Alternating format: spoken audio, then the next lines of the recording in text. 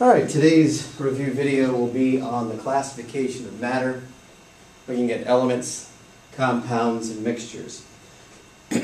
What I've found through the years is that even the best of students have a difficult time with this, because we're dealing with things that are on the atomic or molecular level, things that are too small to even imagine. I'm going to start off with the elements.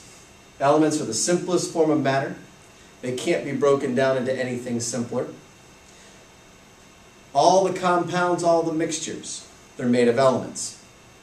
What makes an element unique is that it's a form of matter with only one type of atom. If we could see inside copper, we would see nothing but a bunch of identical copper atoms. If we could see inside sulfur, we'd see nothing but a bunch of identical sulfur atoms. Single type of atom. That's what makes it an element. Compounds are made of elements.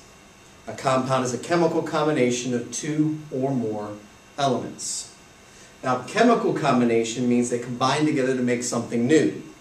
The compound is not the same as the elements that make it up. Some of the examples we looked at in class included table salt, sodium chloride. Sodium chloride is made out of the elements sodium and chlorine. Table salt is nothing like sodium and chlorine. You can see it's kind of a white, almost transparent crystal, whereas sodium is your typical metal, silver and shiny. Chlorine is a gas, it's green. The table salt looks nothing like it. Its physical properties are very different. Its chemical properties are different too. It reacts nothing like sodium and chlorine. Sodium reacts very vigorously in water, catches fire, even explodes if you've got enough. Chlorine is a toxic gas. Table salt is none of the above. Totally stable, put it in water, doesn't blow up, smell it, you won't die. Very different than the elements that make it up. What makes a compound a pure substance is there's only one type of molecule there. If you look inside table salt, sodium chloride, we see sodium and chlorine atoms. We see two different atoms there. But when we look, we see only one type of particle. We see one compound. Sugar, again, another compound. Sugar made of the elements carbon, hydrogen, and oxygen. Again, sugar is nothing like carbon, hydrogen, and oxygen. The oxygen and hydrogen, they're gases at room temperature. Sugar is a solid. Carbon is, depending on the form you're looking at, most of the forms black, whereas sugar is not. So very different chemically and physically from the elements that make it up. It is unique. It is a compound. Again, when we look inside, we see more than one type of atom. We see oxygen atoms. We see hydrogen atoms. We see carbon atoms. But we only see one type of molecule. An element is a substance composed of one type of atom. A compound is a substance composed of one type of molecule. And again, side by side, we can see the difference. Here's our sulfur. Nothing but sulfur atoms. One type of atom. There's our table salt, sodium chloride. One type of molecule. We mix these elements and compounds together, we make a mixture. A mixture is a physical combination of more than one pure substance. Physical means you're not making anything new. We call it salt water for a reason, because when you combine salt and water together, it's still just salt and water. There are two types of mixtures that we need to know. This first slide represents the homogeneous mixture. The prefix homo means same. What we're talking about here is it looks the same throughout. If you look at a piece of sterling silver, every little bit of it looks the same. If you look at salt water, every little bit of it looks the same. It looks very uniform. We can also say it means same concentration. We find the same concentration of salt and water throughout that mixture.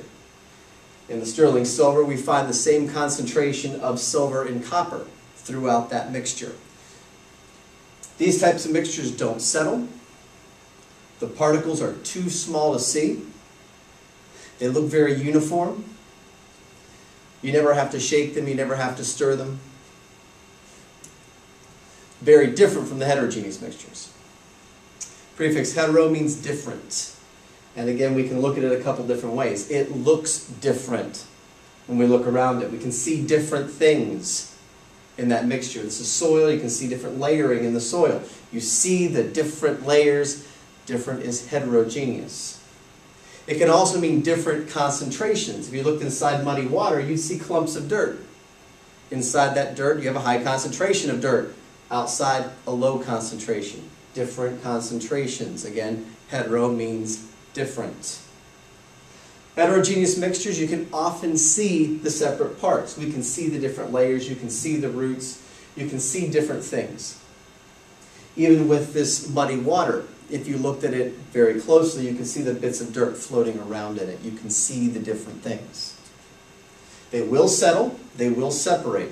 If you let this muddy water sit in the counter overnight, by morning you'd find most of your dirt's gone to the bottom. Most of it is settled out.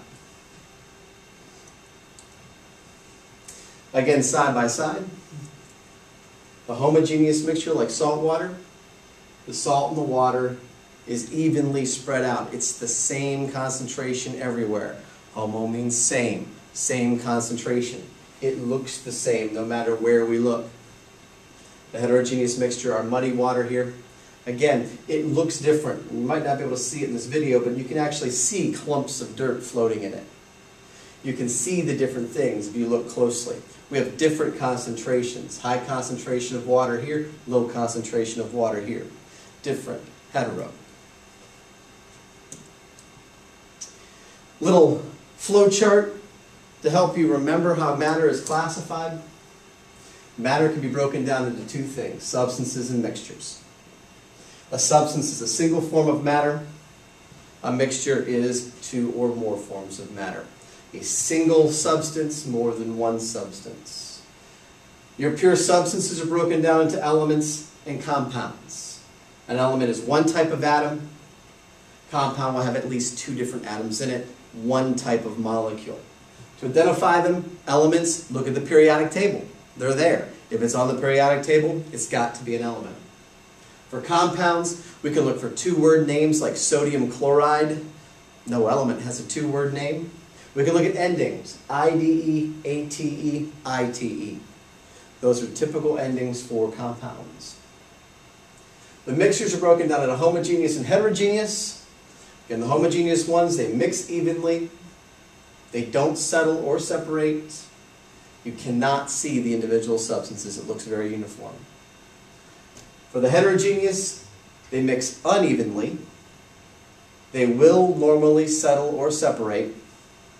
And you can see the individual substances. Now, one of the things we may learn later on, homogeneous mixtures, two types that we can see. Alloys, that's a mixture of a metal and one other substance. They are homogeneous because when you look at something like sterling silver, you can't see the individual substances. They don't settle or separate. It looks very uniform. Solutions are another. This one we definitely will learn a little later on. A solution involves dissolving. Something is dissolved in another substance, like salt water. The heterogeneous mixtures, colloids, are heterogeneous mixtures. They look very homogeneous at first, but they can settle and separate over time. They're often white in color because of the way they scatter light. Mayonnaise is a colloid, and you know when mayonnaise goes bad, it separates. The oil starts to come to the top. Suspension is a much more common type. This is like your muddy water. It's a liquid that contains some large particle that eventually will settle out. Italian salad dressing, that's also a suspension. As usual, if you have any questions, feel free to post them on the wall or send a message and we'll get to them.